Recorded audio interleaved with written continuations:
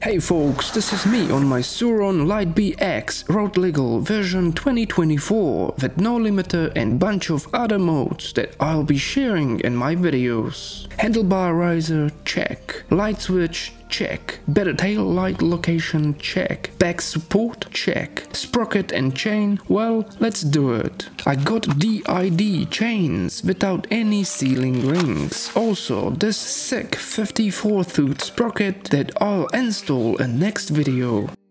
Big thanks to PCBWay.com for making these videos possible.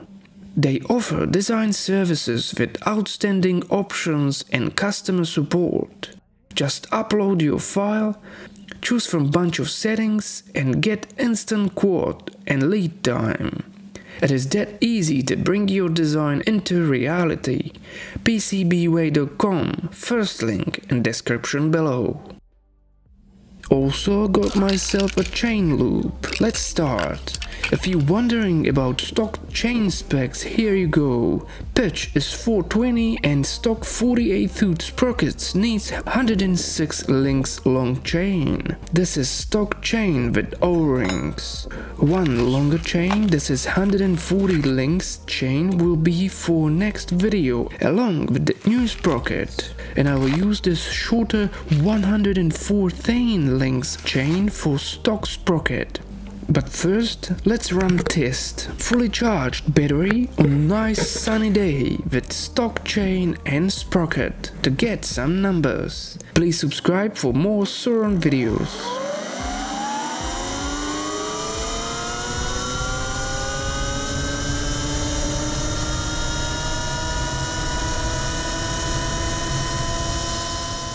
Surron's display is going bananas. Max GPS speed is weak 70 and Surron shows 79 km per hour. It took 14 seconds to reach 79 km per hour. Keep on mind that I am 185 centimeters tall and I weigh 87 kilograms.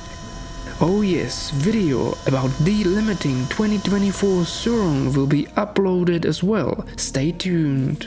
My bike is so fresh that I still have a cardboard stand. Let's find that joiner link. Here it is. Let me remove it and well, I'll try to not lose 4 rubber seals, 2 on this side and another 2 on other side. Product links are in description below. Alright, here is DID racing chain, its joiner link and chain itself.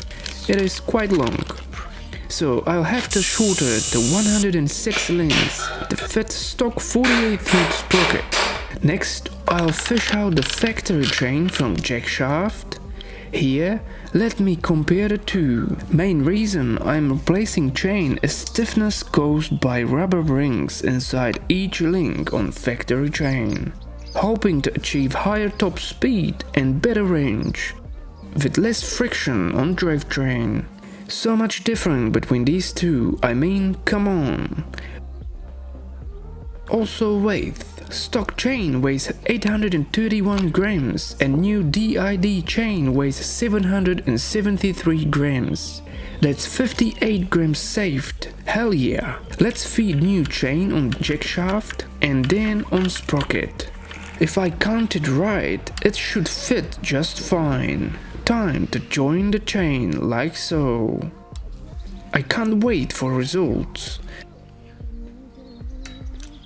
Chain is on and next is to tighten it. Get 6mm Allen key on left side and 17mm socket on right side and loosen the nut. Unlock this 10mm nut on both sides and unscrew a bit this 10mm screw. Again on both sides equally. Tighten the nut.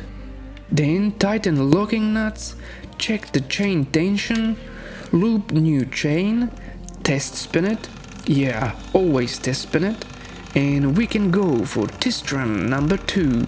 Same, fully charged, this time with no sunshine. Here is DID racing chain on stock 48-tooth sprocket.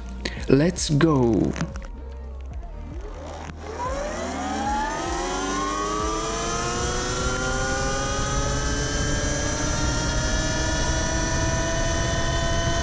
This time it took only 11.1 seconds to reach 79 km per hour. That's 2.9 seconds faster than stock chain. Well, it's lighter and literally with no friction. Max GPS speed is easy 71. Surron displays 79 km per hour. I do wonder what it does for a range. Maybe idea for next video. Also, noise-wise, it is slightly noisier, but who really cares? All product links are in description below. Thanks for watching and see you next time.